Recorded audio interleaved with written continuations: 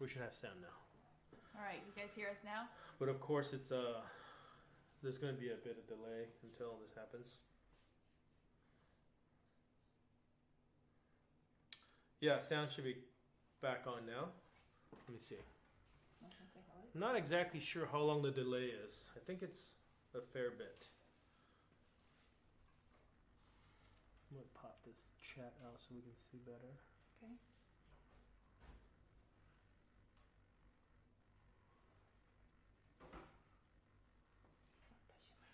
Okay, cool. It's working.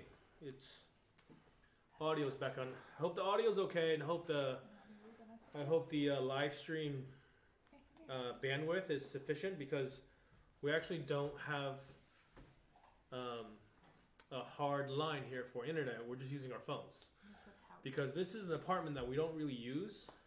This is an apartment that it's kind of Marlene's family's. Her parents own it. They're only here part-time. So we just have the bare essentials as far as utilities go. Electric, water, no gas or anything. No, there's no gas in the city yet. So, but it's making our lives easier with there's running water, there's hot showers. Yeah. So when we can go outside and come back, we can wash our clothes, we can shower and feel better about having the virus outside with those things versus in the van. We come back, we're dirty, we have no hot shower, we have no laundry. I think a lot of it just has to do with the zone that we have that we can feel safe in. So prior to us coming back here, our zone was in the van. During the whole lockdown, during the whole self-isolation, it's fine for us. Like we really enjoy living in a small van, and as long as we can also have access to the outside. And as soon as that outside access became unsuitable, we lost the ability to kind of expand our space. So, we can deal with being inside the van during bad weather and stuff, like for multiple days in a row. But just we didn't see any end in sight.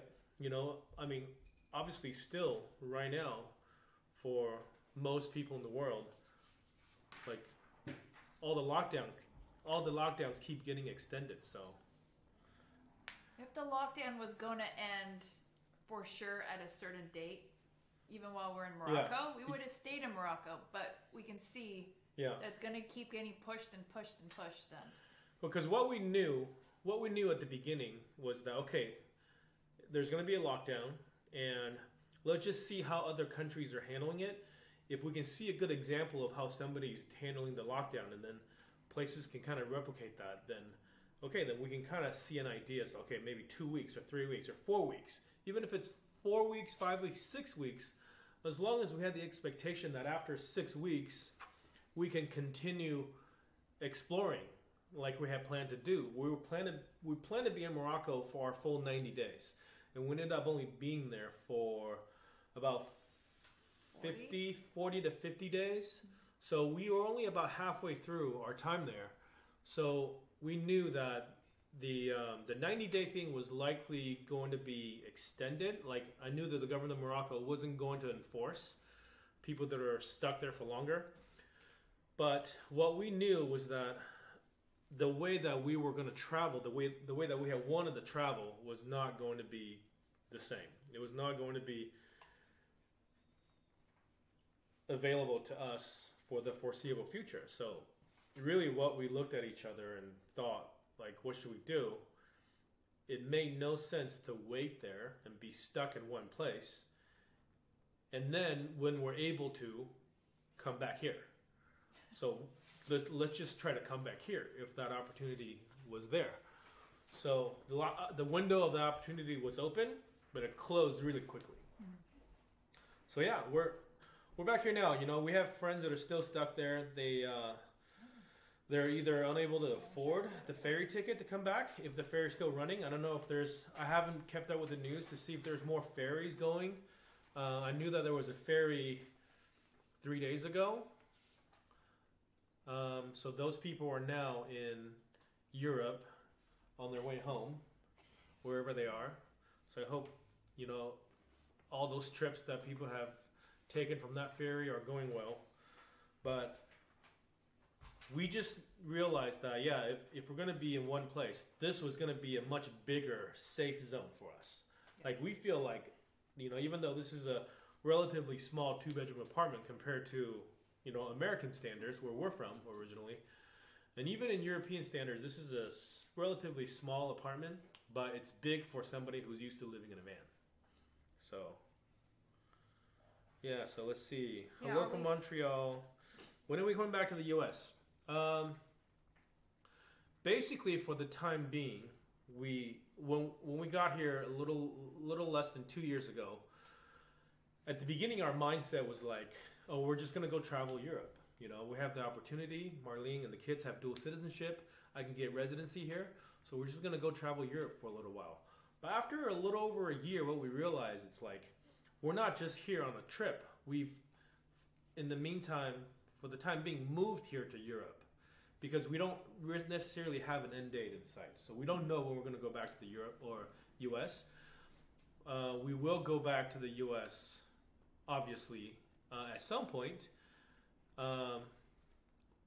One reason is that our car has not been permanently imported to Europe. So the car cannot stay here forever. But the car can stay here as long as we continue to travel.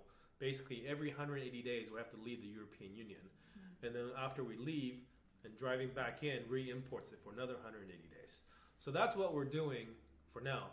But if it means that we're not going to be able to travel, then that's going to be a problem. Then we may have to ship the car back. So, but at least for now, the car just entered the European Union when we came back from Morocco to France. So, we're at 176 days or something of our 180 day. So a lot of countries are extending, like in Croatia, if you're here and your permit or your driver's license or something about your car has expired, they're waiving all late fees or problems and actually adding an extra 30 days on top of it. Right. So you have There's 30 leniency. days. 30 days once things are back to normal, plus 30 days. So hopefully a lot of countries will do that. Yeah. We don't have to worry about our van being here. Croatia doing it is probably more of like a European Union policy, because we actually know people that are stuck in Croatia. Mm-hmm. They're down south and near Dubrovnik. So, it's not a bad place to be stuck. And the way that we imagine Croatia being this summer, there's going to be a lot of businesses that are going to be hurt, because Croatia is heavily based on tourism, like a lot of countries in Eastern Europe, especially along the coast, like Greece too. I think that's going to be a problem for them too. Even the non-European Union countries, Montenegro, Albania, they rely heavily on tourism. But just selfishly, we're excited for once all this blows past, maybe in a month, maybe in 2 months, when summer rolls around, it's going to be a very uncrowded. Like, it hasn't been like this for probably 30 years. So we're going to do our part to try to, invigorate the tourism business. If we can. But are we in Croatia? Yes, we're in Croatia right now. Don't you think it was best to stay in Morocco until the crisis end? Morocco's handling the problem much better than Europe or US? Like we said earlier, the reason why we left Morocco is because we knew we couldn't travel Morocco anymore. We'd be stuck in the van. We'd have no personal space from other people walking in our camp area and sharing with other people showers and laundry and sharing our space with a lot of people. And we don't feel comfortable having ourselves or our children around people that don't have, other campers that didn't have the same mentality regarding the virus as we did. Yeah, and it's not really about what country is handling it better than one or the other. In fact, Croatia is actually handling it really well. Their numbers are really low too. And for us, it was about coming to a comfortable place, like I said earlier in the live stream, to have a bigger safe zone that we feel comfortable in. And also, the other thing is, a lot of a lot of travel insurance companies are canceling people's health insurances because, you know, they're supposed to go home. So if you have the opportunity to go home, you're supposed to go home. And if you choose to not go home, a lot of travel health insurance were being canceled. So, you know, we were not going to have health insurance coverage in Morocco, regardless how safe it is, you know, coronavirus wise, we were not going to be covered if something happened. And also, we did not have anybody there that could take care of our kids for us if the two of us both went down with the virus and got severely ill. And here we have all that. We have health insurance. We have friends and family. We have a safe, large space, you know, as far as our standards are concerned. So it was really not about, oh, what's the best place to go do this? Because there are countries that have even less cases. And that would not be a better place for us. We could have gone down to Senegal. They have, you know, really, really low numbers. But that's not a better place. The best place is here, and that's what the embassies were also telling all the people that were traveling. Go back to your home. And that's what you're supposed to do. How do we finance this lifestyle, Dan? Well, it had been hard for the last couple of weeks because through all the traveling and all the ordeal trying to get home, I had not been able to work. But we and also we have a rental property that's on Airbnb that within the last 2 months all the reservations were canceled. So yeah, financing it, that's how we typically do it. And I do about 10 hours a week of work, but I had not been able to do that for the last 3 weeks or so. So it's going to be challenging, but the nice thing for us is that we've been doing this for so long, and we had figured all this stuff out, and we had a lot of time to figure out how do we make this sustainable for us. That you know, we have been able to save up money, so we can actually. Well, we also tell people we have this other channel called Freely Roaming where we're showing people how to do some of the stuff that we've done. But we've been able to save up money so we can last 3 to 6 months without income. But of course, you know, that's our safety net, so we can do that. But like a lot of people right now, you know, finances are going to be tight. Finances are going to be challenging. But that's another thing is being back here, even though we had to pay all the money to the ferries and the tolls and the diesel to get back here. Now that we're here, our expenses are going to be really, really low. So it was a sort of a one-time big investment to get us back to a comfortable, safe place that we can sustain for a long time.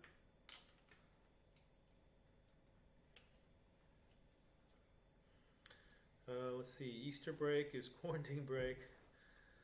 Yeah, there's no place like home. If we were. How do we deal with poop issues for a family of 5? So so when we were outside of Suta and people were like filling up their tanks and emptying it outside, it was a problem, you know. But for us, we had started, I had always done this, but you know, whenever we can go to pee outside, I would do it, Luca would do it. But the girls and Marlene, you know, hadn't really gotten comfortable doing that. So we actually took that opportunity to figure out a way for them to use our little portable toilet. And we took one of their 5-liter water bottles and cut the bottom out. And then we put it inside the toilet. So the girls would go in there and then we would empty it outside so that we would empty all of our pee outside, which meant that our toilet could hold much more waste. So we actually have 2 5-gallon portable toilets, and if we did what we started to do when we were stuck out there and people were filling up their toilets and not being able to empty it, I think we probably could have last 1 to 2 weeks easily. But if we just, normally speaking, like if we just all went to the bathroom in the portable toilet, each toilet can last us 2 days. But by being able to pee outside, we can extend that to maybe triple or quadruple the time. So yeah, we didn't have to do that, but fortunately, you know, thanks to the Moroccan authority, when they opened up this parking lot for all of us stranded travelers to be there and have the facilities. That really helped out a lot.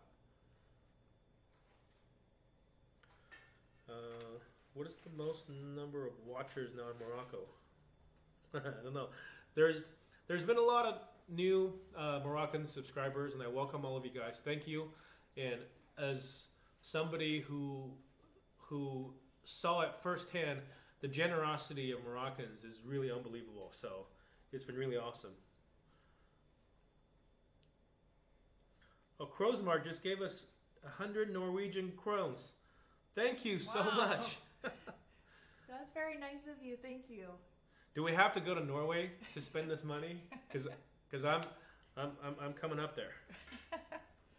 Yeah, I look different after I shaved, huh? So yeah, I usually don't shave this close.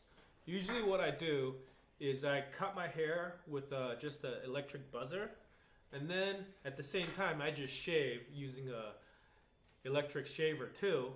But my shaver is 110 volt US AC plug, so you can't use it here. Even with a little adapter, you can't. You have to use 110 volt, or you're gonna fry the motor. And the only way for me to use that electric shaver is to use the inverter in our van. And since we're stuck in the apartment, we can't even go to our van right now for another 11 days. I can't even go down there and shave really quick. So I had to use a razor. So I shaved really close, much closer than I normally do. But it'll grow out, and then you won't shave for a while again. Yeah, so I don't grow hair that quickly. So in the last few videos where you saw I had, it's gotten really gray over the last few years. Probably even more gray in the last couple weeks. But it's I grow the places where you saw I had hair, not that much hair on the cheeks, just hair right here. That's pretty much the only place I grow. So it may look like I'm trying to grow like some kind of groomed beard, but no, that's actually what happens when I don't shave at all. What happened to your hair, Luca? I rubbed it on the couch. You want to come closer? Oh, we do have a Patreon. If you look at the description of this video, we have our Patreon down below. Cool hair, Luca. Troy says cool hair. Oh. Can we see your hair again? Can we see your hair again? Can you make it stand up taller? Okay. No? Even taller. Okay, stop. Okay, stop. Go up.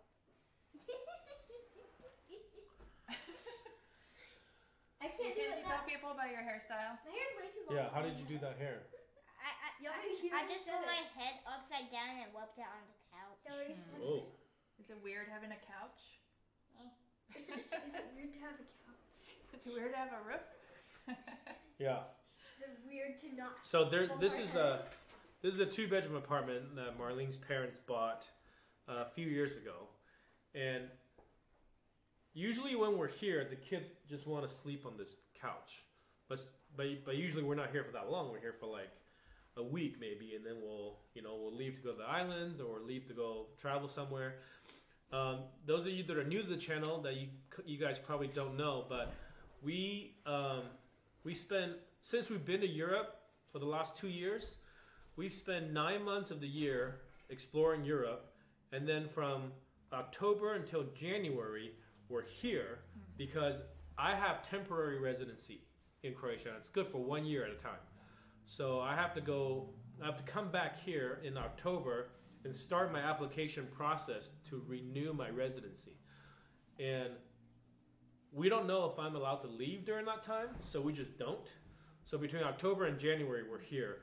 And we have this apartment that we have access to, and we also have a small stone house in the village on the island of Hvar that Marlene's dad grew up. Her grandfather built the house with his own bare hands and the help of a couple donkeys. And my grandma. And her grandma helped too, of course. And we actually really love going there, but we're not allowed to go there right now because when I applied for residency, I had to choose an address. And we thought the address here would be better because it's a bigger city. It's easier for us to walk from here to the police station to do paperwork, to check on stuff. So we chose this address. And because of the lockdown, you're supposed to be at your address of residency. So we're not supposed to be able to just roam around and travel, which is a good thing. Very good thing. Especially the small villages in the island. Most young people left. It's mostly little old ladies and little old men, and the less people that can go to the island and pass the virus to the older generation, that's the last of the village. Like, I'm scared if the older generation gets sick in the villages, those villages are seriously just going to be ghost villages. Yeah, there's nobody there anymore. People are usually only there on the weekends and in the summer. There are a lot of people there in the summer because a lot of people come from, wherever they left the country. Some people went to Germany, some people went to Ireland, some people went to, wherever else for work. And like Marlene's family, they went to the United States. And a lot of people went to like Australia and South America. But they all have their old houses in the village. And it's a great place to be in the summertime. You can go swimming in the Adriatic Sea. You can do all this great stuff. And you can come back and connect. So in the summertime, it's actually really crowded. Relatively crowded, I guess. But the times that we've been here, between October and January, it's deserted. I mean, there's literally like, I think 3 houses that have people in them. And they're just, like old people that have always lived there and their kids left and their grandkids left. But this is where they have been their whole life. So they're staying there. But yeah, like Marlene said, if the virus got there, and these are the only people that live there, so they will give it to each other and bad things will happen. Here in Split, we live near the main hospital. And anything that happens on the islands, there's no big hospitals on the islands to for them to go to. So there's this big helicopter that flies to the islands and pick people up and bring them back to the Split hospital. And when we're here, at least a couple times a week, we hear the helicopter fly. Every time we hear it, we feel like, wow, something happened, somebody's sick, bad news. We've heard it once since we've been back the last 3 or 4 days. We also have the windows closed because it's kind of cold. Yeah. So it's probably Still flying a lot cold. more. Somebody says, do we ever fear that we would not make it back to Croatia? I wouldn't say we feared because, like a lot of people have said, Morocco is quite safe. And I think I want to reiterate something that I've said before in the comments and maybe in one of the videos or two, is that we were stuck in Morocco, but it does not mean that we weren't welcome or felt safe in Morocco. We felt completely welcome and safe the entire time. And I think in one of my videos I even said, well, what's the most likely scenario that before we knew that ferry was coming, what's the most likely scenario, what's the worst case scenario, what's the best case scenario? So we felt like the worst case scenario without us getting sick, right? The worst case scenario is that we didn't get a ferry and we would be in Morocco for the foreseeable future. And that was actually mentally, we had to kind of accept that was a possibility. So we did mentally accept, okay, we may be at this isolation camp for a couple months to ride this thing out. And I don't think that was scary to us as long as we were able to mentally accept it. And I think the thing that concerned me the most was how some of the other people that were at the camp who were not able to kind of mentally accept that. Because we saw a couple, one day, I think the 2 days before that we knew the ferry was coming, there were some like tense arguments between other campers. And there was one guy that was like, he just lost it. He started like pushing over barricades and cussing people out, yelling at people. More than anything else, it wasn't like I didn't feel safe about Morocco. I didn't feel safe being next to all the other unhinged travelers that we were near. I would have much preferred, if the ferry wasn't coming, that they allow us to go somewhere else that was safer. The USACD is recommending wearing cloth masks and how you guys did at border crossings. Do you plan on wearing scarves and masks? Yeah, so wearing mask is we always did. And I always also knew that, like, it's not so much. And if you guys watched, some of those videos, you would have heard me say this multiple times too. It is not so much. It's not as much that the whatever covering I was wearing was going to protect me, because I know that like if it's just cloth, it's not rated for any kind of viral protection or bacterial protection. It was more for me to not expel any airborne virus or bacteria into the air if I had it. So the thing is, these surgical masks and these N95 masks and these other masks, people wear them at the hospital where they're working, or the emergency workers wear them to protect themselves, because that's what they're made for. But if you just wear a cloth mask, that will work too, as long as everybody wore a cloth mask. Everybody wore some kind of mask covering. Then, because you're not protecting yourself at that point, you're protecting others from you.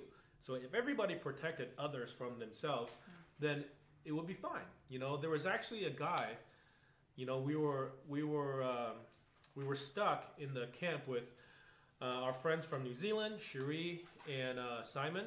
I don't know if they'll ever watch this, but they were on the same ferry as us. And there were a few people from the United Kingdom, and one guy was like watching everybody wear cloth masks and says, "Oh, that's not doing anything for you. It goes right through." And so he takes this off. And that really aggravated me, because that was a very selfish thing for him to do. By him taking his covers off because it wasn't protecting him, that meant for him that he didn't care about what he was expelling into the air for other people.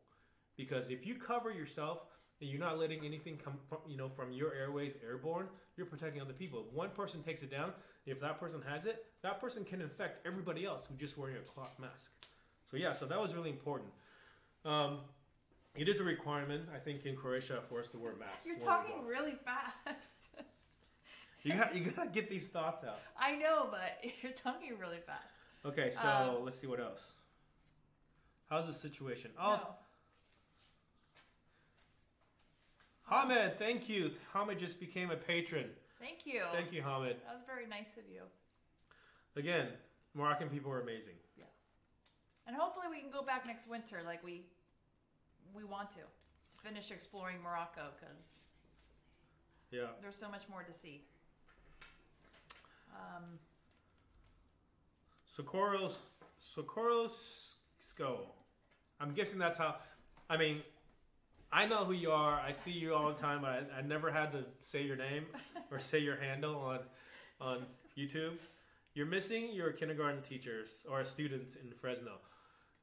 Yeah, you know what? We have Zoom, and if you want to, give these kids a lesson now and then, this is different for us, because so much of our homeschooling have been like revolved around location based, right? We'll go to some place and we'll teach them about the place, and then we'll do like audiobooks when we drive, and we'll do stuff when we drive. So we don't have any of those things that we're used to doing now. So homeschooling in an apartment like this is also new to us. Yeah, so it's not as fun. Yeah. Caroline from Brazil, hello. Yep, we are good. Thank you for your comment. Okay, so situation in Croatia from Switzerland. So the situation in Croatia is good. They have pretty low numbers. I think just over 1,000 cases in Croatia. I think maybe a little over 100, or no, less than 100 fatalities. I think it's like 16. Oh, really? It's I can look it up. Digit. I have it right here. I have a group on Viber that tells me today 1,222 people are infected with the 16. corona. On Monday, Croatia, 130 recovered, 16 people died. Yeah, so the numbers are really good here. It's actually incredibly good. And the police evaluate what's happening in each city every day. So they notice people walking on the waterfront, they shut down the waterfront. Somebody's at the beach. Okay, today we got to shut down the beach. So every day they kind of shift things and rules, which is really good. They're It's on a really dynamic situation, like it should be. Just like how it was when we were in Morocco. Things were so dynamic, it was changing constantly, which is good, because you don't want just, a complete lockdown where people can't do anything. You want to kind of, be able to evaluate the situation and then add additional measures as needed. So yeah, people for a while, people were like disobeying the rules and going outside. But I think for the most part, it's good now. You see people walking around a lot still, but they're usually like carrying grocery bags or like walking their dogs or something. You don't really see more than 2 people walking together. You don't, of course we haven't left, but we have a pretty good view, outside our windows to see, what else is going on. So, yeah, so we're pretty glad about the conditions in Croatia. We're optimistic about how things will turn out here.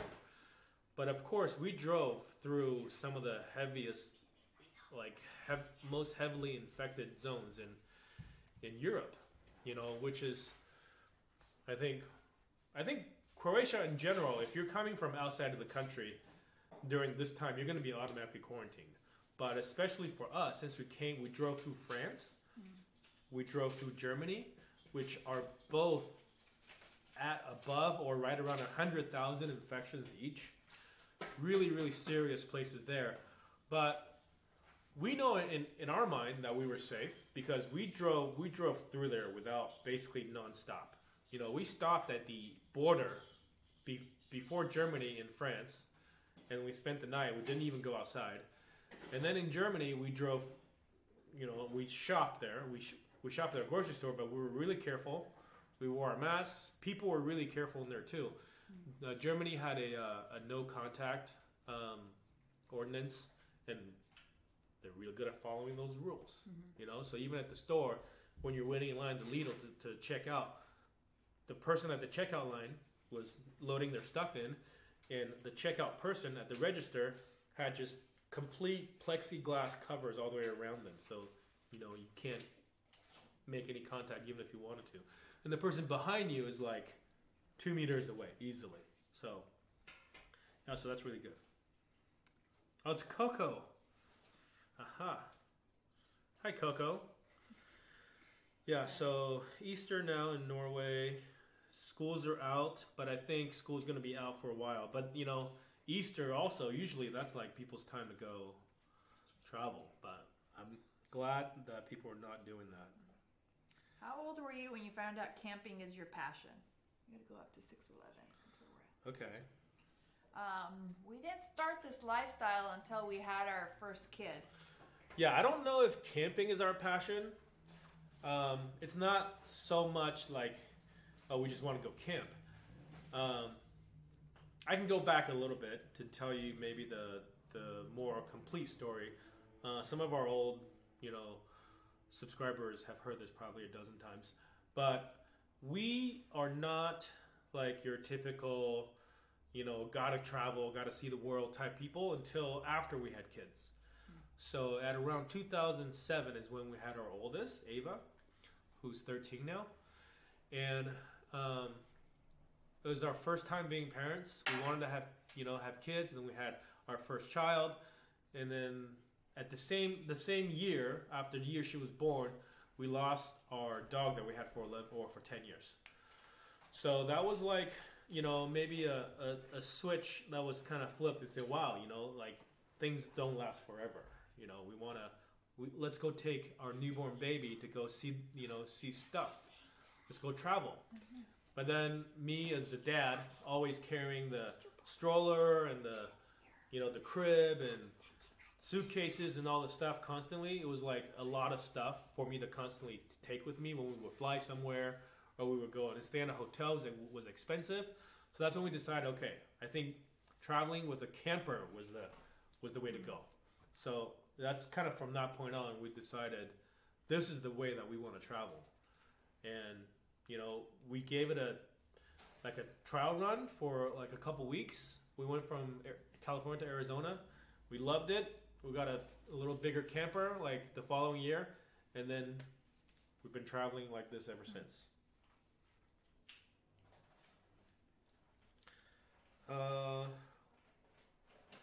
Ranjit from India. Oh. Welcome from India. Thank you for watching. Nick is glad that we're home. Thank you, Nick. Let's see. You're addicted to drive. How do you deal now without driving? Yeah. You know, we've actually spent lots and lots of days driving nonstop, but then we'll spend days and days and days not driving at all. So this is actually pretty normal for us.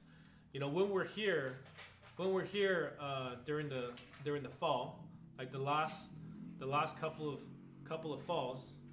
What does that say? You can't focus. Oh, yellow belt. Oh, is that your joke? Oh. I have a yellow belt. Okay. And what? Croatia? Yeah. So usually when we're back in Croatia, we don't drive. You know, we park the car. Right now, we have to park the car downstairs. But when we're allowed to go to the islands again, we'll take the van over to the islands and we'll tuck it away. And for the entire time that we're here, we won't drive at all. I mean, when we're on the island, we'll maybe drive down to the beach. Maybe we'll spend a couple nights at the beach. Then we'll come back to the village. You know, we'll do stuff like that. But yeah, we can drive. I mean, the longest drive that we've done within a 24-hour period, basically nonstop. I say 24-hour period because that day we came back from Mexico, drove into Texas, and then we left the San Antonio, Texas area and drove all the way to Tucson, Arizona, in one shot. Basically just stopping to get fuel and food, and that's it. And I think that was like, 1,400 kilometers, maybe 1,600 kilometers, like 1,000 miles almost. So we've done a lot of driving. You know, we didn't used to drive this much when the kids were little. When the kids were little, they didn't have the stamina to stay in the car for that long. But now that, now we have the option to, and we can, which is nice. Yeah, so we did a lot of driving in the last 2 weeks, but before that, we spent 5 weeks to get down to Agadir in Morocco, and then we spent 1 day driving back up when we knew that we wanted to try to catch the ferry. Will you come back to Morocco, and what was your plan? To come back, or what was our plan if we were our still plan there? If we were in Agadir, we were going to continue all the way to the very southern portion of Morocco, and then slowly make our way up the coast so you can get some surfing and the kids can boogie board. And then we were going to hit the bigger cities. We were going to go to Marrakesh, maybe Casablanca, maybe Tangier. But so our plan. Hopefully, we can come back next winter and repeat and do what we didn't get to do. Yeah, we only did half of what we wanted to do before we came back, just because we knew that this next half wasn't going to be possible for probably a year. And it's going to get really hot, Like, you guys know from Morocco that it's going to get hot there. And the people that are still there, it's going to be difficult to sleep in a car when it's really hot. So, that's the thing. We want to go back, and we only got to do half of what we originally planned to do. And before we decided to go to Morocco, when we first decided we were going to Morocco, the original plan was like, oh, the surfing is amazing. All I heard about was how great the surf is. So I really wanted to go surf there. But then when we started doing some research, then we realized there's all this inland stuff we want to see too. How should we do this? So then we decided, okay, it's going to get hot. So it's better if we go inland into the desert, do Merzouga and all these, warm places in the summer. Go do all that first, and then we can come back up the coast and surf for as long as we want up the coast. So I got 0 days of surfing in.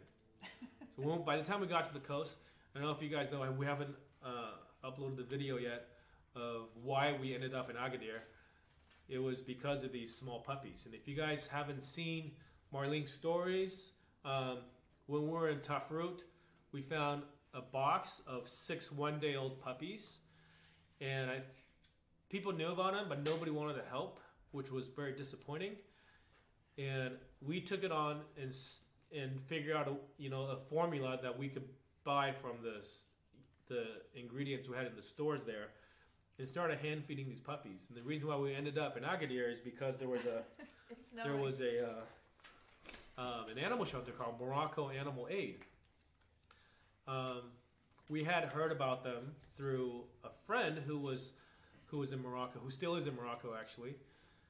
They were camping at the place we ended up camping at before we left, and they visited the shelter, and then we saw the location tag So when we got these puppies and we knew that we couldn't handle them, inside the van, that's why we drove over there. But they have these puppies still, and she's been the person who runs it, Lucy. She's been sending us videos of these puppies. Yeah. I mean, it's amazing how well they're doing.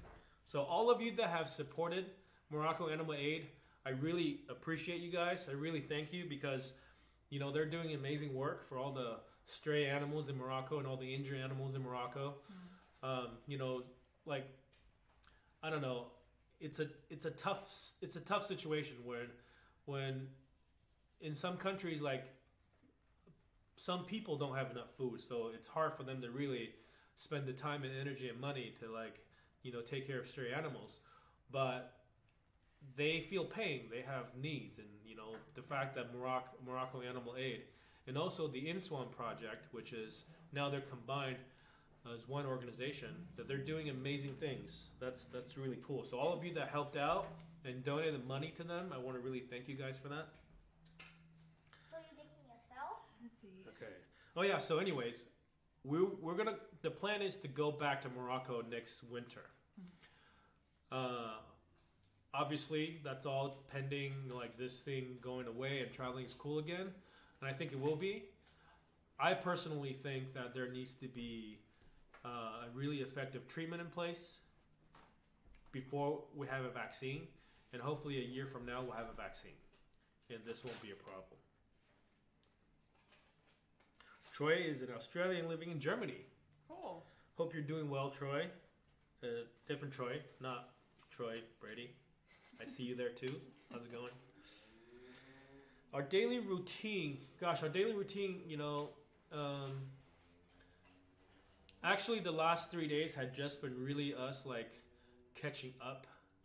Like sort of slowly wind our brains back down from the mental stress. I think a lot of the mental stress had been building up. And it's hard to know, like, some nights we'll go to bed, when we're in isolation camp, we'll go to bed and we'll be like, do I have corona? Like, I have a headache. Do I have a fever? No, I don't have a fever. Like, did I touch something today and like infect myself? Like, what happened? So you really get yourself psyched out into thinking like, okay, maybe I contracted the virus. But so much of, but we were really careful. What you don't want to do is get so overwhelmed mentally that you forget to do the things you're supposed to do physically. So we were really focused on that. So that's why I keep saying that it was a heavy mental load. But we're slowly letting that go because we're in a safe space now that we don't have to think about the kids touching stuff. We can do whatever we want. But we've been just kind of letting that mindset wind down. So we haven't really gotten into a full-on like routine yet, I wouldn't say. Like we woke up at different times the last 3 days. Like today I woke up at 11 o'clock. Like last night I had a cup of tea way too late. So I stayed up till much later. But then the night before we had a virtual like party with our friends in California. So that we were up for a while during that too. So we haven't really gotten to a good routine yet, but I think we will. Like we're starting to. Today was our first attempt at working, at schooling, and doing all the things that we're supposed to do. But Marlene's going to be putting quarantine videos on our Instagram account if you guys want to know. Luca, can you take a photo of us on our live stream? Okay. Thank you. Yeah, Croatia is really nice. Marzar is from City Ifni. That's where we were going to go. City Ifni was going to be our next stop had we not found the puppies and had the lockdown not happen. Let's see. Scrolling.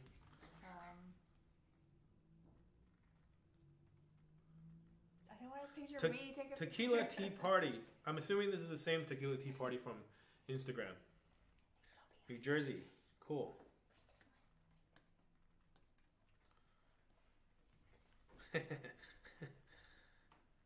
Hanan says you're so nice and beautiful, but Crowsmar says hands off. Our apartment is 2 bedrooms. 2 bedroom, 1 bath. It's a typical like socialist era Croatia apartment, made with concrete and everything. But after Marlene's parents bought it, they did a nice like remodeling job. My dad's addicted to home improvement, so he spends half his time in Croatia, half in the U.S. And the entire time he's in Croatia, he's working on fixing things, and now he's back in the U.S. fixing things. There's a thing dangling. Somebody said there's a unit from the the van. air fan. Oh, on the van. On the van? Wait. Maybe on the van. Oh, be careful, buddy. Yeah, sometimes we dangle like a little LED lantern from our fan. Maybe that's what it is. Oh yeah, for extra light. Yeah. So Hamed says, I've always wanted to do a road trip through Europe, mostly Central and Western. Starting point being Morocco. Central and Western. If you start in Morocco, I think the place that makes the most sense is to go, well, depending on if you're going to do a clockwise loop or a counterclockwise loop, right? So if you go from Morocco to Italy, then you can go up through Central Europe, right? You can go do, Czech Republic, Poland, and I would highly recommend, if you have the time, to go all the way up through like Lithuania and Estonia and Latvia, and then go into Finland. I mean, that's going to be a longer trip. Yeah. But that's what we did the first year. First summer, we went up to Scandinavia. Obviously, it's going to be a completely different world than what you're used to seeing in Morocco. And it's beautiful in a different way, but, just as amazing. Okay. Hanan is a girl, so okay. We don't have to worry. We don't know, but I'm assuming, that is just purely just a compliment for you. So say thank you. Thank you. Guys, I think the sound here isn't doing that fine. It's really low. Trying to sort out this problem, please. What's the sound? Oh. The sound is low? Or it could be Luca doing special effects snow in the live stream. Yeah, we can talk a little closer to the mic. Maybe that'll help. Mars Arsalis and Asala. Yeah, so that was our first day. Yeah. Yeah, we were there on the first day. Are you willing to go back to Morocco because the virus kind of ruined it? Casablanca. No, of course. I mean, the virus is ruining it for everybody around the world. So, it's not. In fact, I think the only thing that's changed for us is that it's delayed. In fact, I would even say because of the virus, we're going to spend even more time in Morocco. Because before, had the virus not hit, had this not happened, we would have just did our 90 days in Morocco and then came back to Spain and then continue our summer plans, which was going to the UK, go to Scotland. But because of this, when we go back to Morocco next winter, we'll do another full 90 days. So we'll end up doing 140 days or something like that total. So yeah. And now that we know everything about how to take the ferry and how to get our Morocco Telecom SIM cards and how to, where to go shop and all this stuff, it's going to be much easier for us. We're going to be able to focus so much more on just the exploring aspect, not the logistics, like figuring out how to do things.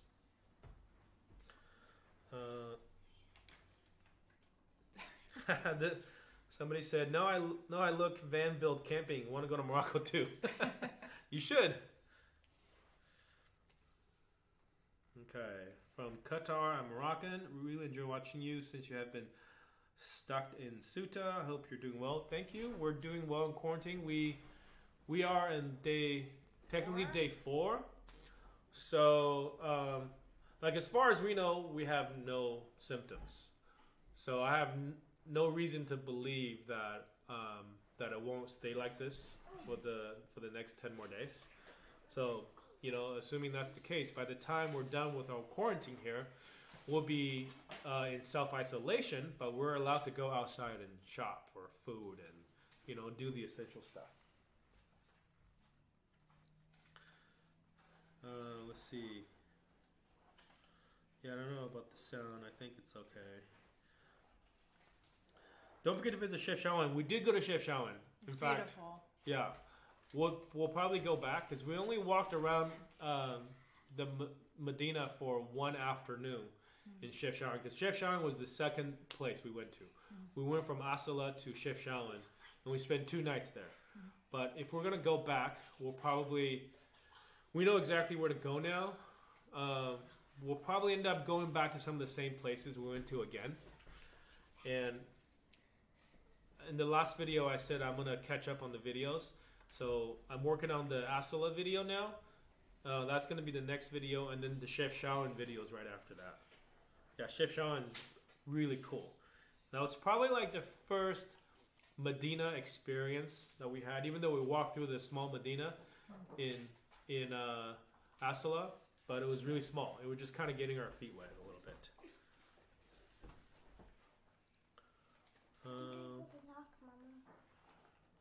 No, that's the ice. Ice maker. Ice maker. Garth from Alberta, Canada. Cool. Hi, Garth. Hope you're doing well in Canada. Do you personally know anyone who has contracted COVID-19? My friend's daughter in the U.S. is a confirmed case by recovering. Not in the U.S. Well, do we? We know people. Yes, we do, but they didn't have severe symptoms, so they didn't get tested. But as far as they know, they had all the symptoms. I think it was early on, so testing was difficult. So we don't know anybody who has severe reaction, that has severe symptoms. But yeah, we know. Well, I don't know if Holly's on here. Holly actually said. Maybe we shouldn't share. Yeah. Okay. Let's see. Love your journey through Europe and found it very interesting to watch. Thanks for sharing. You're welcome. Thank you, Peter.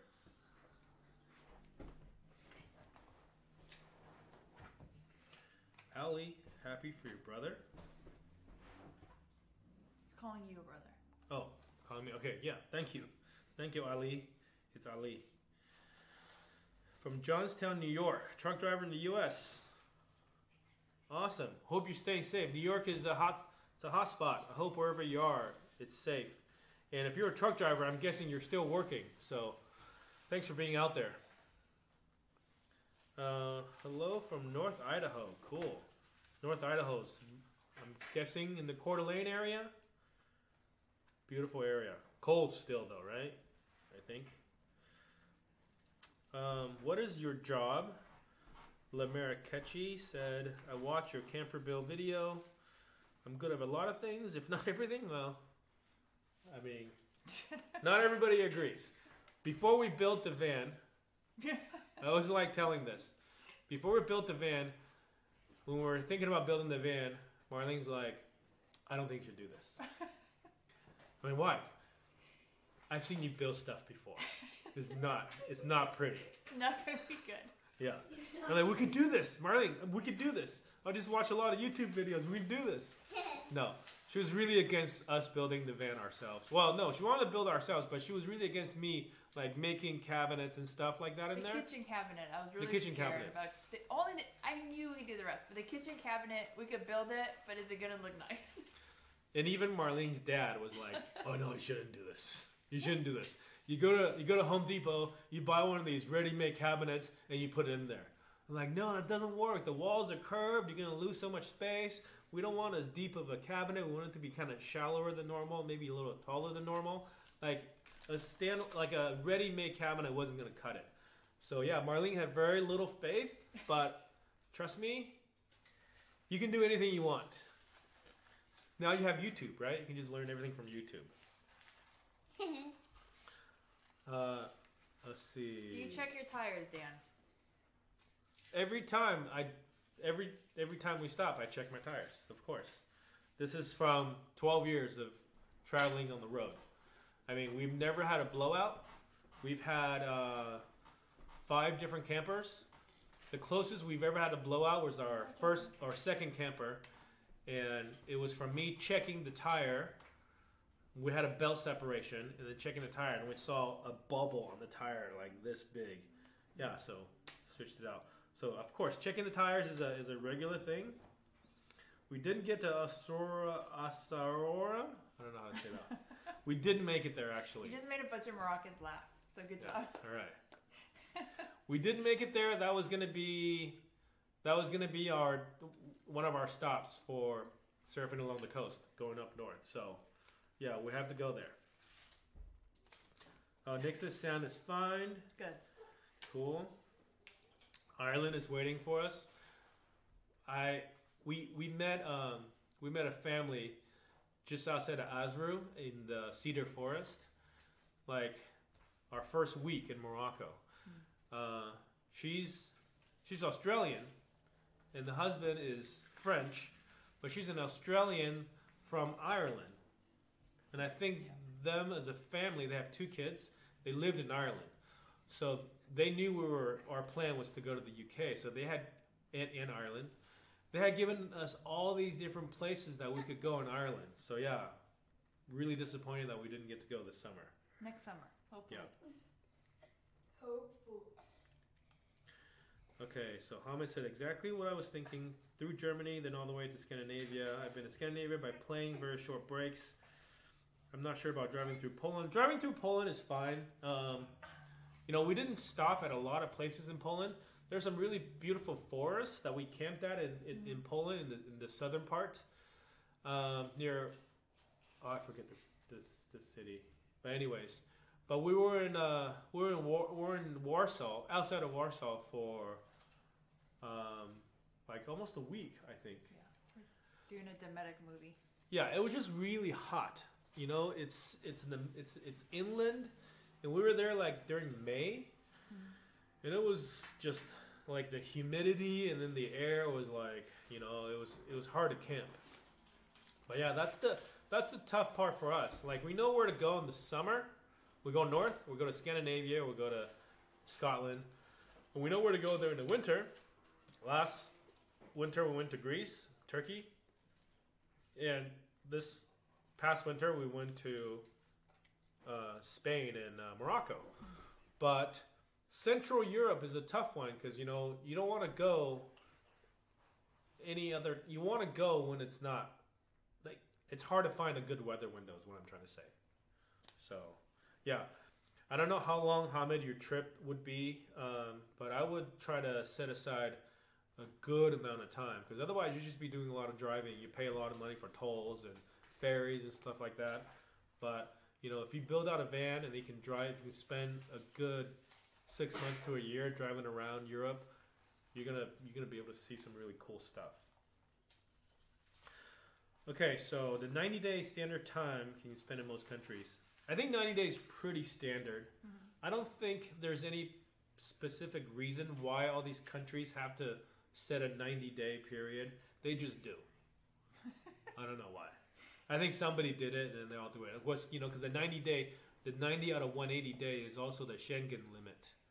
So yeah, 90 days seems to be the standard. Almost every country that we go to is like that. And if you're in a country that's not the Schengen zone, like Croatia, part of the EU but not Schengen, you can also be here for 90 days.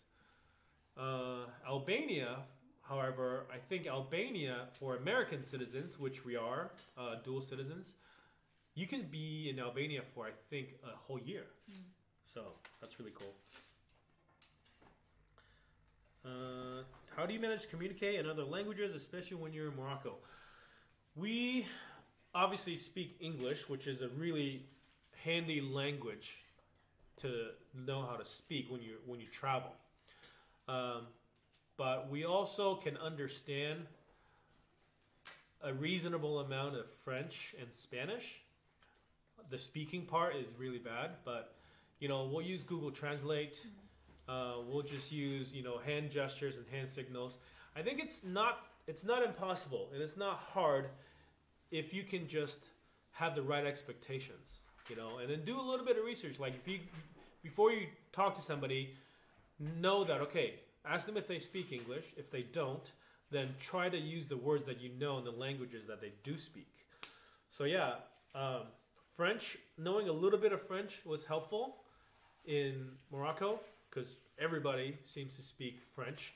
And more younger people speak English. We found a lot of people that spoke English there really well, so that was cool. But yeah, I mean, you know, a small minority, but, you know, more than I expected. Marlene speaks Croatian. So, you know, in Eastern Europe, that helps a lot because you have Slovenian that's similar. It's not the same, but similar. But a lot of Slovenians speak Croatian. Obviously, Croatia, Bosnia, Serbia, Montenegro, they all speak basically the same language. So knowing Croatian will get you by all those countries. And then Albania, it's a totally different thing. Albania is like, I got no idea. It's kind of like, you know, like when we're in Greece, we have nothing. Yeah. And when we're in Turkey, we got nothing. But some of these countries where they're very popular in tourism and their language is not widely spoken, you get more people there that will speak English. So that's kind of nice. You know, because in Europe, when you travel around Europe is like all these different countries with all these different languages, but for whatever reason, it may be because of the UK, maybe because of the United States, like the common language that people learn to speak as travelers is English. So that's helped us a lot. That makes it easier. But, you know, I think a lot of us get over that initial fear of asking and talking and trying to figure it out. Sometimes just some sign language and just pointing to things. That's really all you need a lot of the time. Okay, so where are we? We are. Are you guys American? Yeah. Yes, we are dual citizens. We are U.S. citizens. I was under the impression that military planes were available for U.S. citizens in Morocco. That is... We did not hear anything about that. Not military, but there was chartered planes. Yeah. And there is an option for U.S. citizens to leave Morocco, but it would have cost our family $7,500 to go back to the U.S. And like Dan said earlier, we changed our residency and our health care to Croatia. So if we go back to the U.S., we wouldn't have a place to isolate or quarantine for 14 days. We don't have health care, and that is not our home country at the moment. Right now, our home country is in Europe and Croatia. Yeah, and, you know, I guess things are also changing there a lot, and I think they just maybe implemented some rule about even people without insurance can get reimbursed if they happen to contract the virus, but still, it's not an ideal situation for us because we would have to leave the car there and pay more than double what we ended up paying to leave, plus paying for storage of the van, plus not knowing, you know, what the condition was going to be in and leave a bunch of our stuff behind. How it happened for us was the best case scenario, being able to come back here. But yeah, military plane, somebody was like, oh, go to a military base. I don't think the military base would have done anything for us. They would have referred us to the embassy. Then the embassy would have in turn told us about the charter plane we have to buy a ticket. So, and that's how it was for everybody. People who weren't Moroccans that were trying to go home, if they wanted to get on a plane, there had to be a special plane chartered for citizens of that country, and you have to pay. You have to buy a ticket. That's how it was. How did the kids learn? Our kids learn just like how the kids are learning around the world right now who can't go to school. They're homeschooled. Books and apps and online programs and real life. Yeah. And the indie project says, so happy you guys are back safely. Thanks. Thank you guys. And I'm guessing your guys' trips is a little bit delayed as well. So, you know, hopefully things work out. But yeah, I mean, that's how it is for everybody, I guess.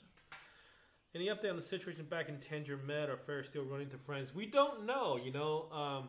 I was sharing my videos on a couple of Facebook groups about our experience there, but they're not very active. So I think there's probably other Facebook groups that are more active. When I was sharing them, it was more just about, you know, getting the information out there so people that want to go up there can go up. But since then, I've not seen any information come up. There was a woman from Holland whose son was there, and she was trying to get her son onto the last Thursday ferry, and I heard that he did get on. But there were other people that are in less fortunate situations. Like there was somebody from Belgium that I was reading the comments about. He asked me some questions that I couldn't really help him. He didn't have a car, so he wanted to know if passengers can go on the ferry, and I didn't know because you have to get to this parking lot where we're at and stay there and wait. And if you didn't have a car, where would you sleep? And it would be quite dangerous, I think, to just be out in the open constantly. So yeah, I'm not sure. I'm assuming the Tangermed situation is still going on, and if there are people that want to go back, I think the ferries will keep running.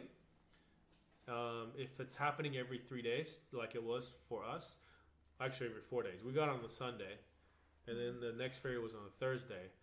So if it was every 4 days, there should be another ferry tomorrow, but I have not heard anything about that. Let's see. Croatia government recommends self-isolation through 4:30 like the U.S.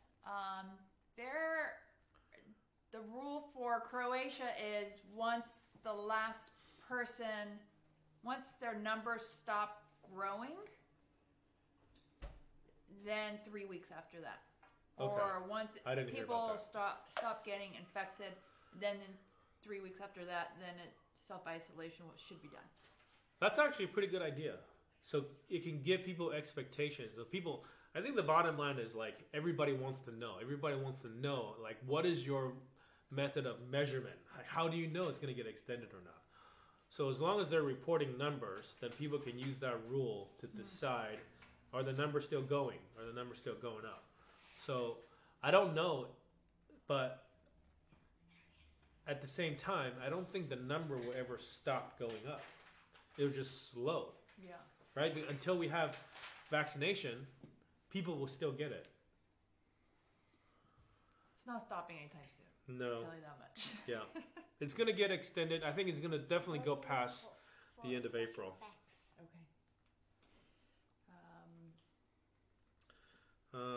Let's see. What do we do for living? Oh, we mentioned it earlier. I work 10 hours. I didn't say that. I'm a web developer. So I work for a company in the U.S. as a web developer. Let's see. You did a great job on the cabinets, but don't forget I helped you. Got that right. I'm the helper. Of course you did. Dan's the main construction guy, but I was the helper for sure. She did all the painting, or all the staining and the ceiling. Yeah. Yeah. And even I helped build a little tiny bit. One tiny little plate. Mm-hmm. You helped lay the tiles. You did that. One little tile. So I guess that makes me part of it. Let's see. What time are you at? I'm at. Let's see. Oh, this is my mom. Good to see you guys in comfortable place and safe. Your brother and I are so happy. Say hello to the kids. Grandma says hello. Say hi to Grandma. Hi, Grandma. Hi. Welcome home. Hvala. Hope you guys doing good in Croatia. Greetings from Marco. German is very hard. Yeah, I guess Troy, you're the Australian in Germany, right? German, I've not tried to learn German. You know? You like to say some words sometimes. Some words, yeah. I won't say what they are. I only know one bad word because this one lady, German lady, was walking on a rock wall and the water was splashing her. She was like, oh, Scheiße. Hey. Sorry. This is a family-friendly channel. Mama, you're gonna get us blocked. I think it would have been very hard to leave your van in Morocco. We know people that did it. We know people that left their van in the airport parking lot, which is not ideal. I actually know two people who've done that. One person did it last year before all this happened, and another couple who's in a van like ours. They're from Canada. They left their van at the Casablanca parking lot, and then they flew back to Canada. I can't get it out. You have to use like a pencil. Okay. Did I ever find Taco Bell delivery? Oh, why do you got to bring that up? Why? Why? Yeah, Troy's been in Germany almost 4 years. 4 years, you gotta pick up a decent amount of German by now, right? Just like you picked up a lot of Croatian. Yeah, A little bit. I can understand a lot, but I haven't been here 4 years. That's true. I have no idea what time of day it is. It is 7 o'clock, 7 p.m. Olivia is in Oregon. Good morning, Oregon. You've been in Mexico, Brazil, Colombia, dangerous places. We've not been to Brazil or Colombia. But we have lots of friends who have been. You know, there are dangerous places in every country. You just gotta know. You gotta be smart. You gotta know where to go. But by and large, like if you are smart and you pay attention, you are careful. Like Colombia and Brazil should be fine. We have lots and lots of friends who have gone through South America. We drove through. We basically lived almost a full year in Mexico in 2015 or in 16. So it's you know, it's changing. I think every year is different. Different things happen. Different things you read about. But you certainly read way more about the scary stuff than it actually is down there. I have no hesitation at all to go to Mexico. Like, I think Mexico will be probably even a great place to live. I always say that Morocco, like Mexican people are super friendly, super nice. Just like Morocco, Mexico has like beautiful beaches, great surf, mountains. They have a huge volcano. Like, I think one of the biggest mountains in the world is in Mexico, so there's different, really diverse terrain, just like Morocco. And I always say, like, Morocco is like Europe's Mexico. Both countries, we'd love, are some of the places that we'd love to go back. Mike Haggerty is on Vancouver Island. Beautiful, very lucky. Beautiful there. Let's see, South Central Washington. Cool, South Central Washington. That is like, I get, is that like that's like Vancouver, Washington, right? Or is that further?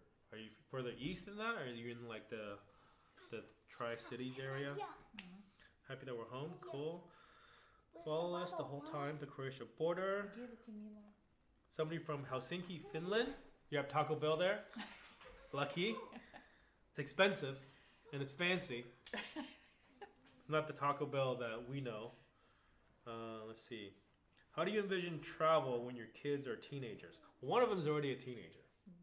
So, and the other one is like about 2 years away. So yeah, we don't know. We know a little bit. We just play it by ear.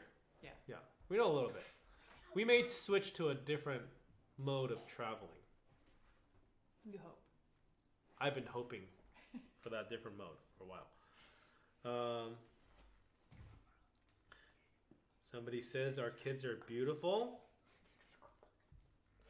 Say thank you. Somebody says you're beautiful. From Swaziland. Cool. That's Swaziland. Yeah. You gotta look on the map. Hey, there's Holly. Holly's here. Holly, I hope you're doing well. I didn't say anything. I wasn't supposed to. Do you kids ever talk about getting sick of traveling so much? Wondering as they get older to teenagerdom. Well, why don't you ask them? Yeah. Stand up. Dad, can I tell you something? You know you're on live stream. I know. Okay. When we're all teenagers, we should get like something like a tour bus. We should live in that. If we can't all fit in the van anymore. Like at that campsite next to the water. When you're all teenagers, like when Luca's a teenager, Ava's gonna be like 18. Same thing. So Ava's gonna have a van. You guys are gonna live with Ava. No! I want to live in a tour bus. Do you guys want to live full time in a house, or you guys want to keep traveling? Travel.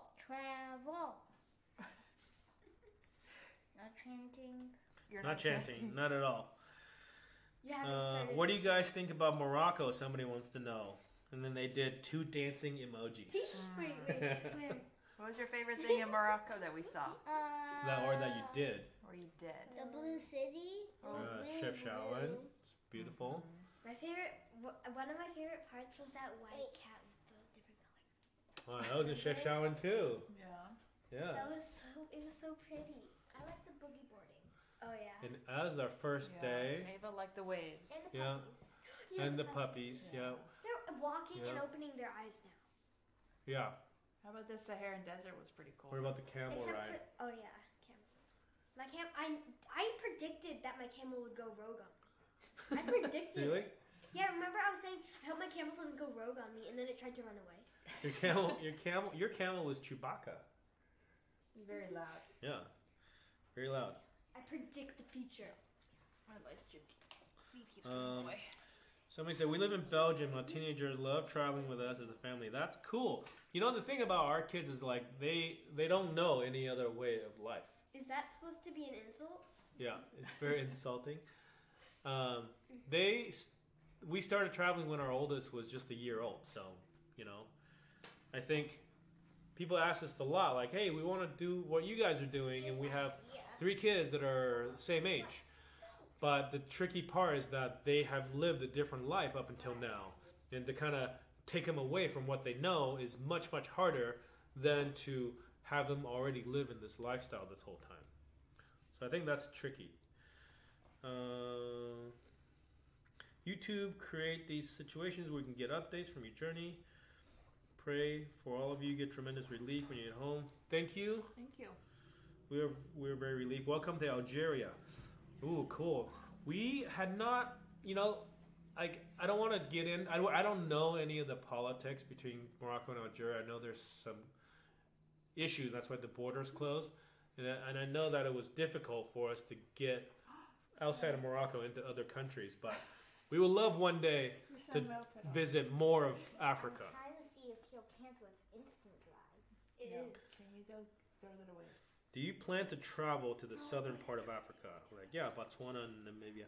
Yeah, exactly. That's what we hope to do one day. But the tricky part about our situation is our van is a relatively new van. It's a 2017 van from the United States. It's a Sprinter van, but it was meant for the U.S. market.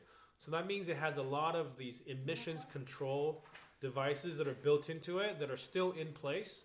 So we need to have ultra low sulfur diesel. We need to have AdBlue DEF. We have, we have all these different emissions control, and needs, like, if anything goes wrong, it goes into cripple mode. So my biggest concern with this vehicle is to be too far away from places that can service it if something does go wrong.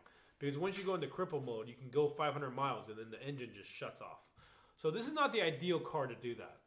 So we're not planning to do that with this vehicle. And in order for us to switch to a different vehicle, it's going to take some planning and some time. So yeah, one day we love to do that, but not with this car, not with this vehicle.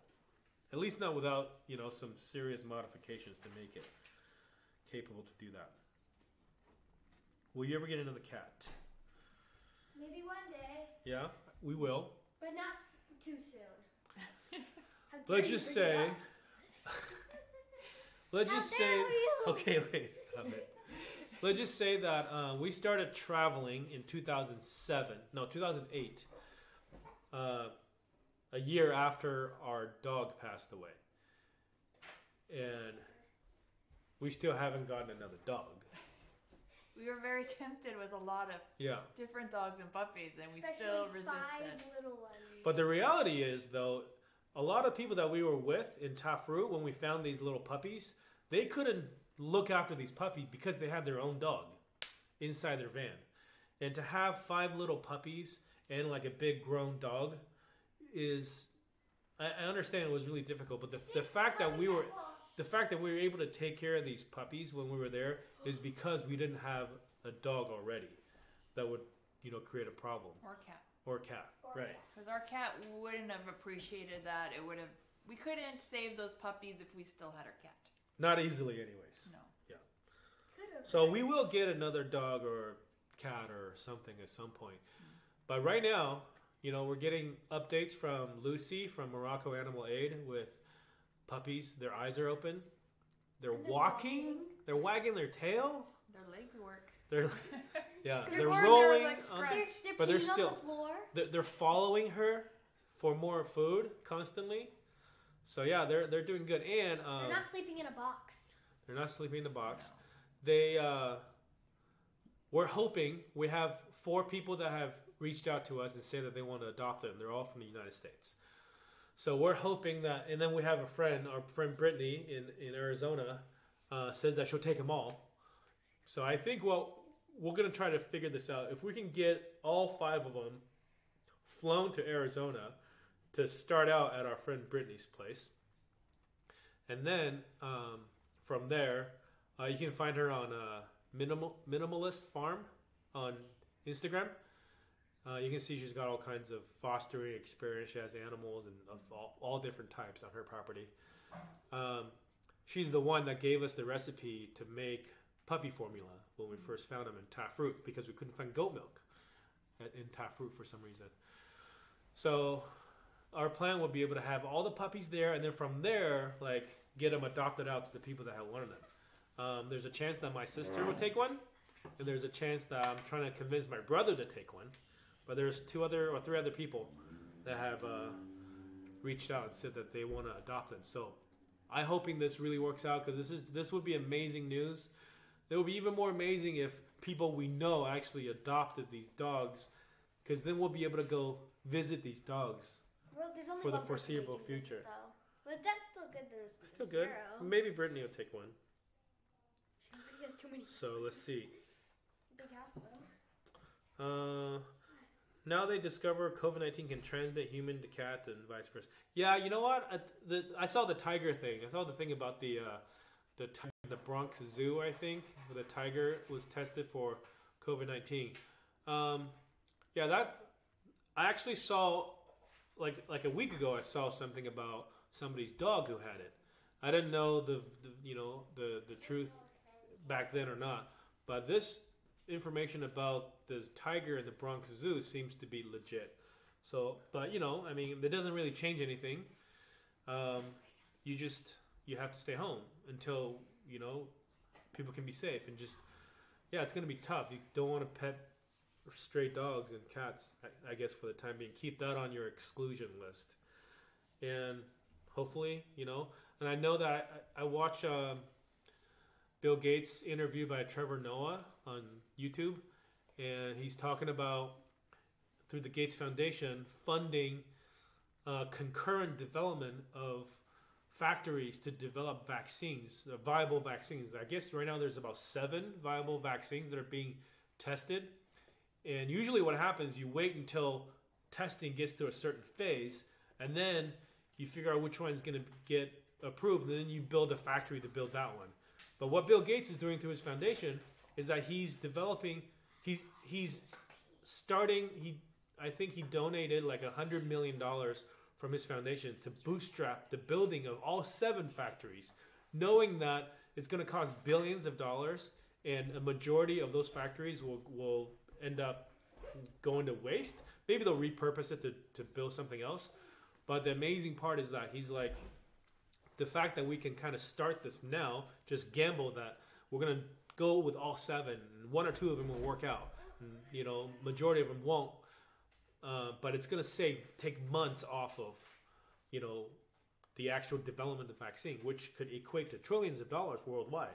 So a few $1 billion if governments and large foundations like the Gates Foundation can do it, he's doing all of us a huge favor.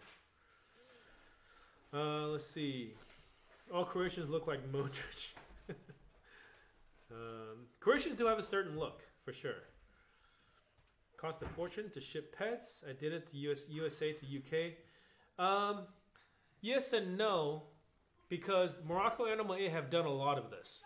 And what they'll do is they'll find out which airline allows people to bring their pets onto the plane. And they actually told us it's much easier to ship from Morocco, to take a pet from Morocco to North America than it is from Morocco to Europe. Because Europe doesn't have the rabies virus. It's been eradicated. So it's much more strict to bring Moroccan animals to Europe. But whereas the US, dogs get rabies vaccines, but rabies is not eradicated, so it still exists. So it's actually much easier to bring pets from Morocco to North America.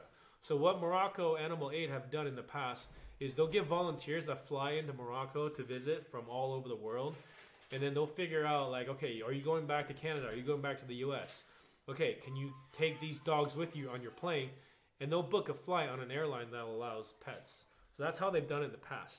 And hopefully they can do something similar. We have an episode where we talk about exactly how we shipped our car from California to Europe. If you go back in our channel as well. It's because your camera cuts out after an hour or something. I don't know. It's buffering. Maybe it's Can you guys get off the internet? Is it working? I think. Just did it when go on the internet. Yeah. Oh. I'm off it. I think it's okay. It's just buffering. Let's just see if it finishes buffering. We will, I think we'll try to do more live streams for the next 10 more days while we're here.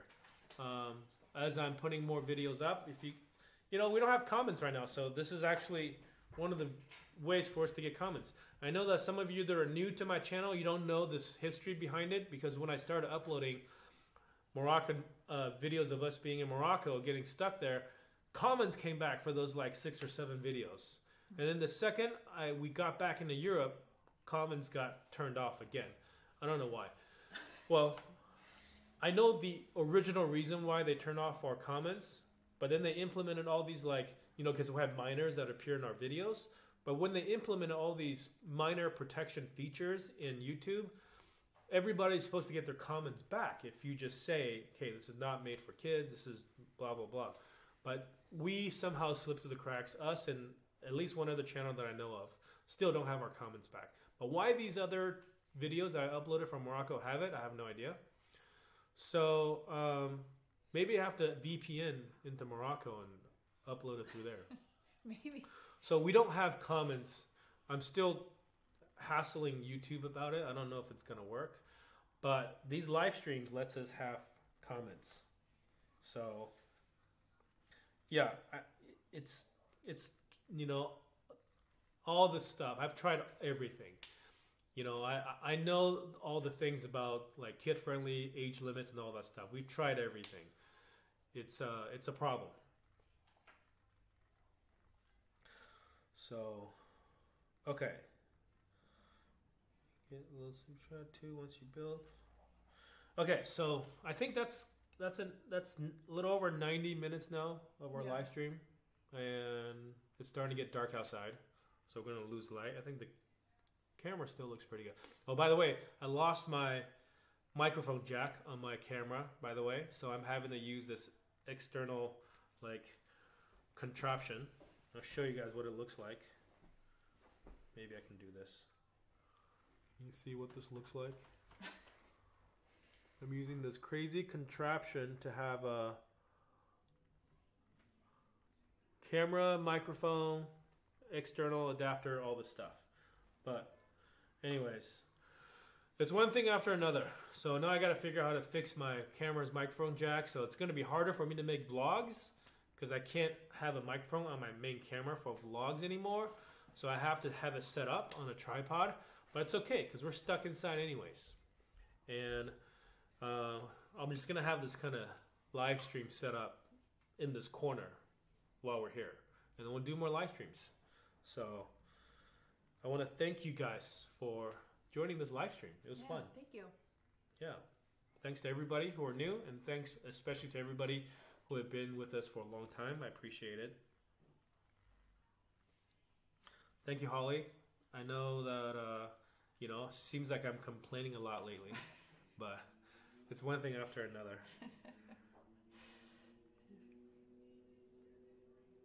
Sound is really low, but okay. Well, you know, we'll figure it out. Yeah, it's our first time using this setup. So, you know, there's going to be kinks we have to work out. So I'm going to like play with the settings to get this to work right. But anyways, well, that's it. Yeah, thank you, everybody. It was nice chatting with all of you. We'll see you guys. Bye.